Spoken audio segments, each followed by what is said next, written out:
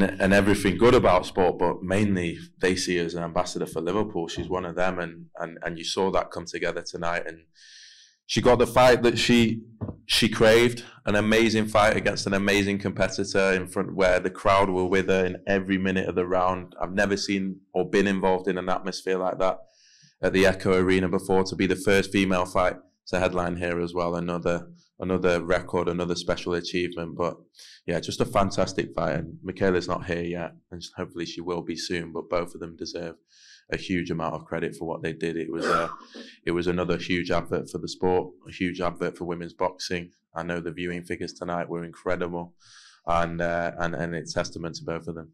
Now, Natasha had some nice things to say about your guys' relationship, but Ben, when you were building your stable and you were looking for pillars of boxer and people that you really could build around and champions that you could have, and just leaders for everybody. When you saw Natasha, I mean, what was your mindset going in? What was your goal? I mean, it's clearly worked. The mindset, I think, was, this is one of the most unlucky fighters I've seen in the professional game. She'd done so much for the sport and to have never achieved a world title, to have had decisions that have gone against her, to have not got the fights at the right time that she deserved, and had a lot of doors shut. I think boxing's a crazy game, and there's a lot of things that you have to deal with. But and I said that to her today, these are the things that make it all worth it. These stories, these things that you can be involved in, and to see her change her life, change her family's life,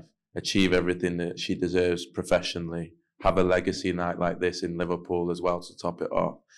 That's what the sport's about. You have tragedy in boxing, but you also have amazing, amazing things that take place. And yeah, it's definitely the proudest thing that I've done in my career. The Natasha Jonas story started 15 years ago.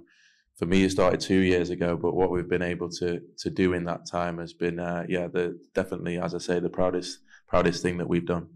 I think it's interesting when you look at the relationship between promoters and boxers, because obviously the boxers need to carry everything forward, but at times the promoters need to see what's there. And now you recap this week and you see murals being painted and you see turnouts like this and you see atmospheres and viewership for someone that, like you said, was unlucky. I mean, where do you take it from here? Or where do you want it to go from here? Natasha's going to take it, but where would you like to see it to go from here? I think what you say is right. British boxing is about creating hometown heroes and starting a stable from scratch with Chris Billen-Smith in Bournemouth and Savannah up in Newcastle. That's what the sport's about. And Tasha's obviously always been big here, but as you said, she's now an icon. She's got a huge, huge fan base behind her. And where do we go next? It's the last year probably in boxing, as you said. We just want to deliver the biggest fights, the biggest names for her. What more could she achieve other than those big nights? And so whether it's Katie Taylor, if we can make that fight, whether it's Jessica McCaskill, whether it's more titles at welterweight, Sandy Ryan, there's fights there, and there's big fights there, and we've done all right so far, and hopefully we can have one or two special nights to finish it off. I'll come to Natasha, save the best for last, of course. I'm going to come to Coach Joe Gallagher here. I mean, you were so locked in all week, and you were massively complimentary of Natasha all week, talking about how coachable she was and how important she was to your gym.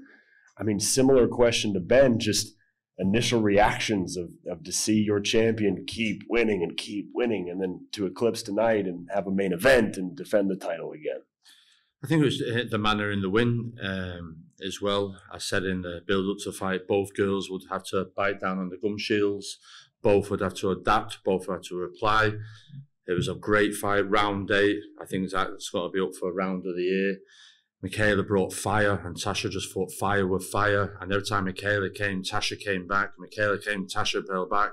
As in, listen, I'm going nowhere, do you understand? And just when Mikaela thought she'd be able to get a foothold and come down the straight, Tasha was there punching and trading with her.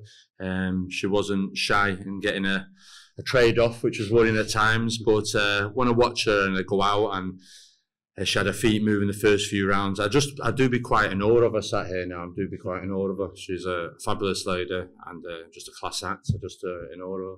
I always love to hear, I mean, I don't want you to divulge your coaching secrets, but I always love to hear the interaction that you have with fighters in the corner. What were you saying to Natasha as you were entering into those later rounds where you knew that she really had to grind out that win?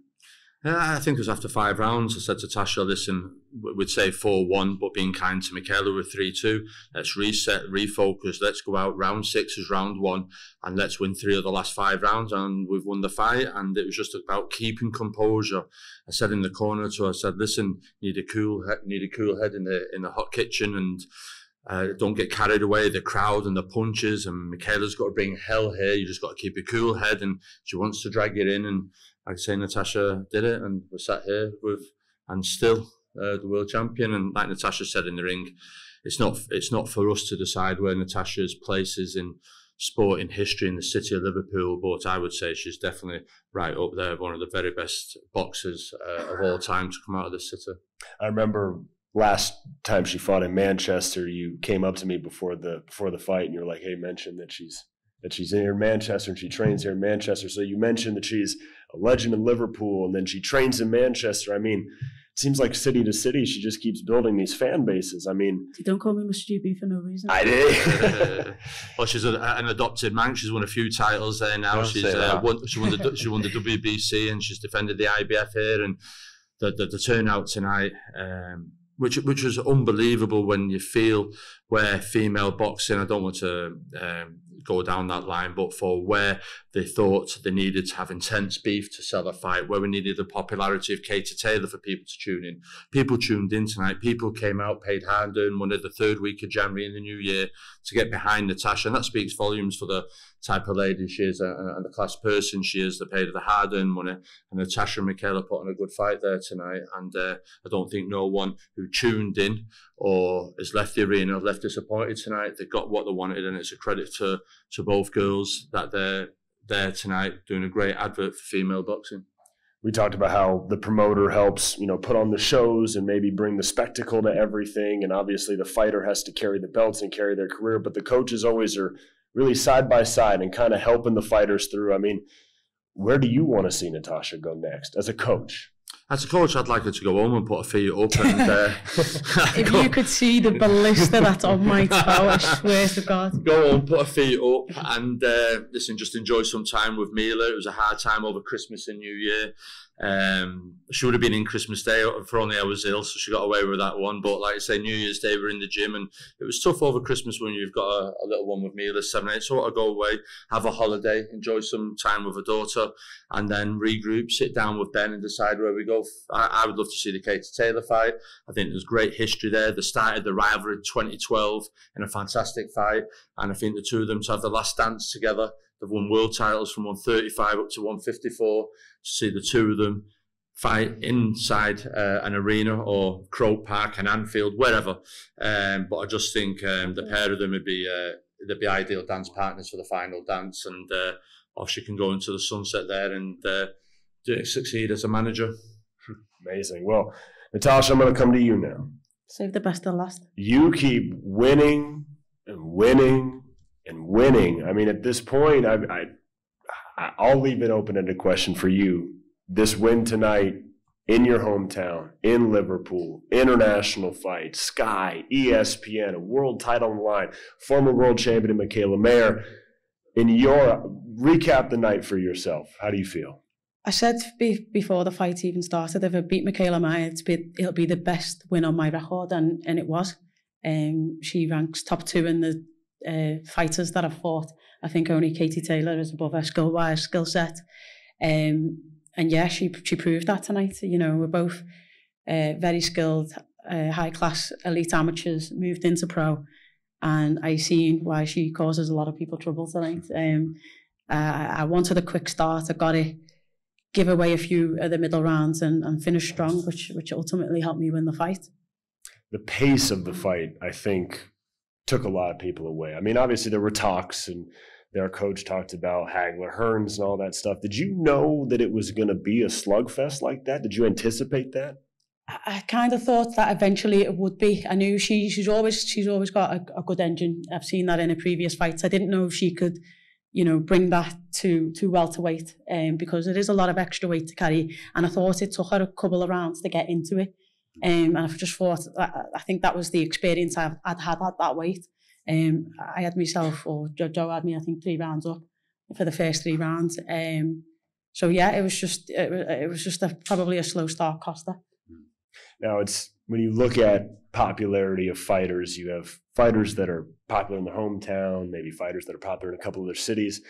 And then you start to look at fighters that become increasingly popular, and then you arrive at fighters that get murals painted of them.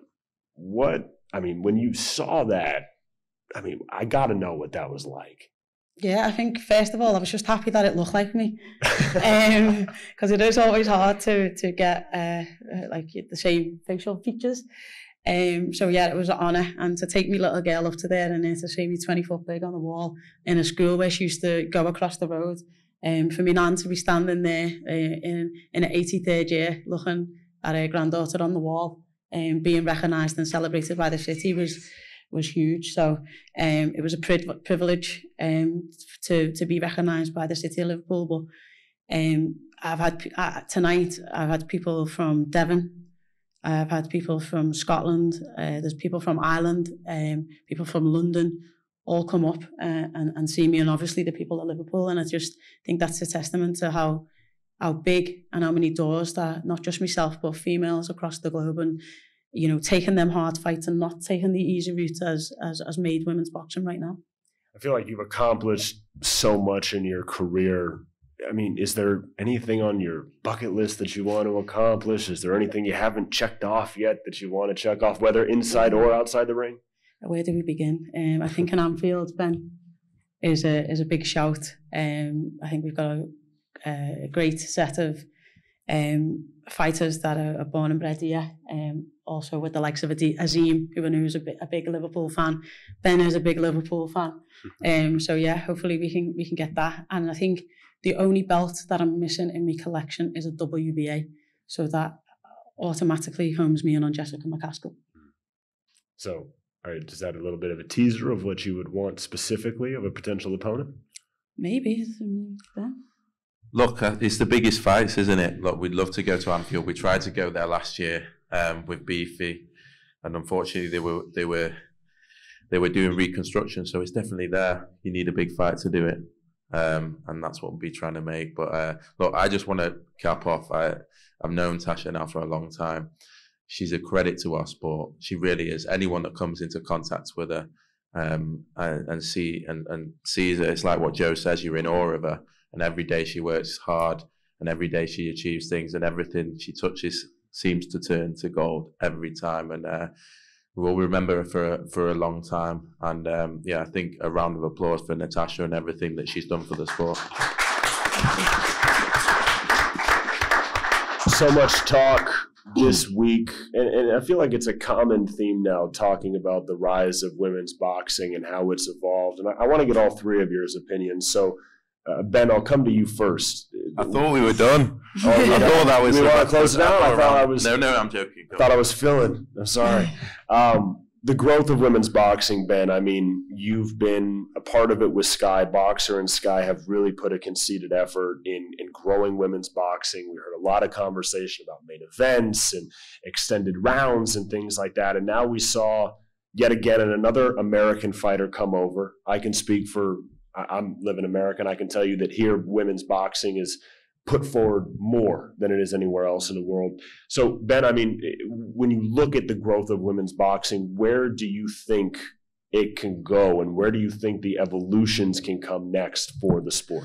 The evolution just will come into the depth of the sport and more contenders and more fighters. I think Natasha and Katie Taylor and even Savannah Marshall, when they dreamt of being in professional boxing, the dream wasn't really there. They did it because of the love of the sport and hope to be the ones that break through. I think now the fighters coming through, the amount of women in gyms, females in gyms all up and down the country is because of Natasha, is because of Katie, is because of Savannah. So it's growing and growing and growing. As I say, the viewing figures tonight are off the scale, and that's women's boxing. And who'd have thought that a few years ago? So Caroline Dubois and those fighters, Lauren and Caris and Fran Hennessy even coming through. She's 18 years old.